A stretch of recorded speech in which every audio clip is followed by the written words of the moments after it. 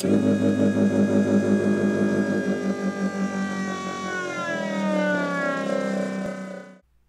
everyone.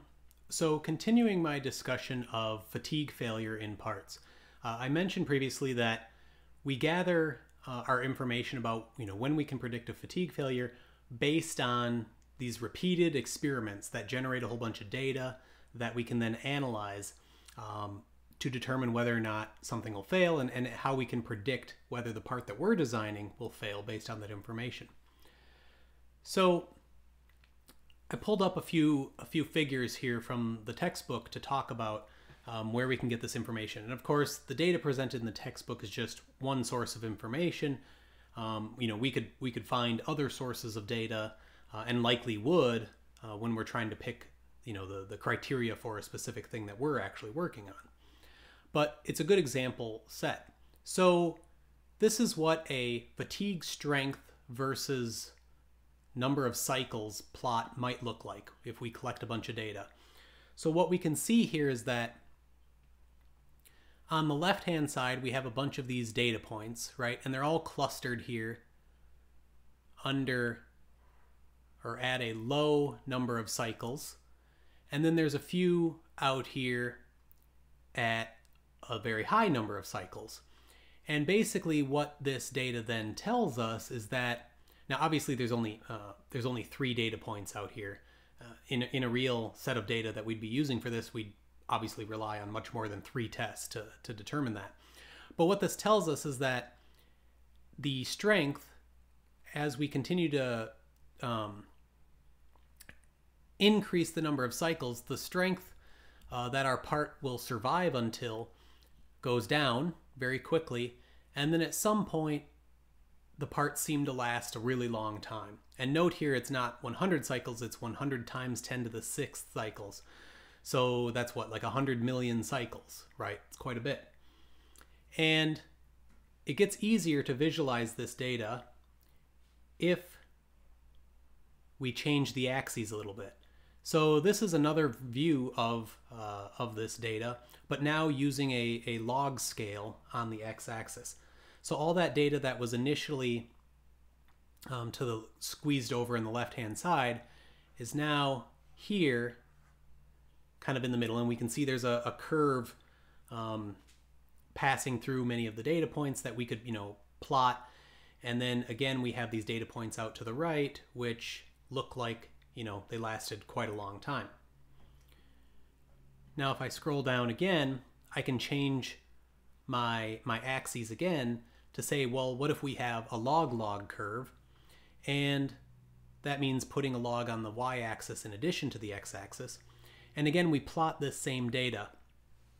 And what we now find is that, okay, we get kind of this linear line, and then eventually it becomes a horizontal flat line out at what we are calling the endurance limit. And the nice thing about this version of the chart is that it gives us kind of a clear transition point, right? A clear number of cycles transition point. And we can see, the data a little bit more clearly.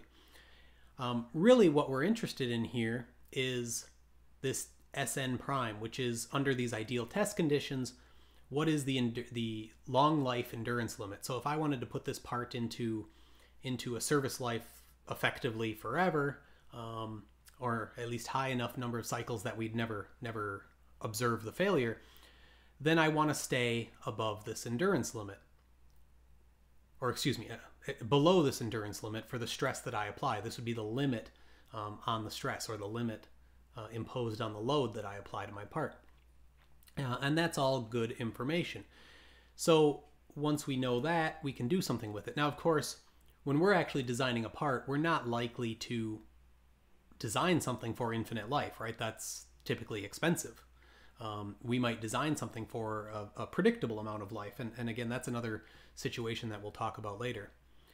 So this is another plot of some data, and this is specifically for wrought steel. So it's a specific material, set of material conditions, and it gives us a data set for that.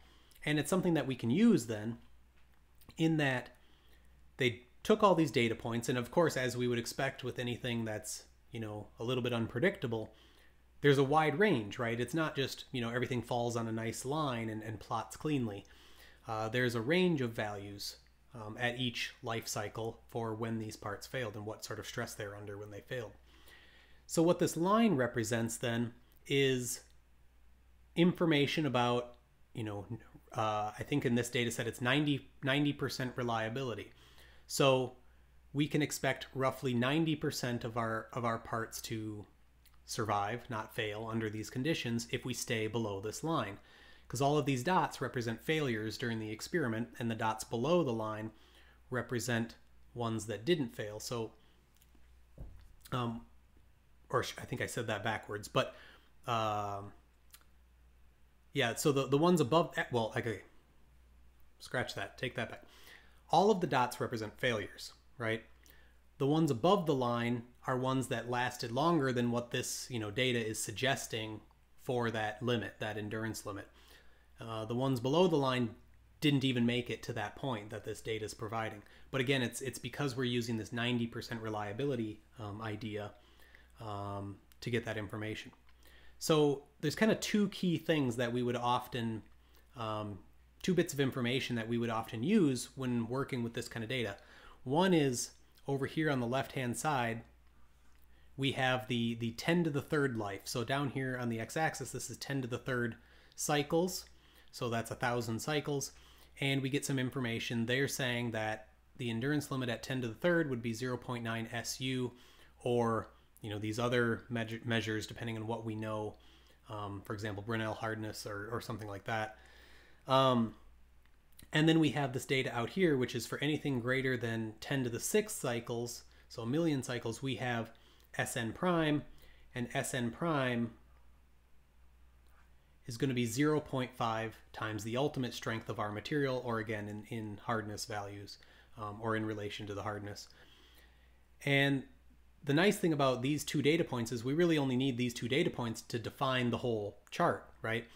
Because these are straight lines, if we can plot this point and we can plot this point here at 10 to the 6th, then we can define this whole chart, the line connecting these two data points, and then it's a horizontal line over from there. So that gives us a lot of information, and we can read off of this style of chart the bits that we need, the Sn prime value in terms of ultimate strength, and the 10 to the third life, again, in terms of the ultimate strength, and we can use those to do calculations. All right, thank you.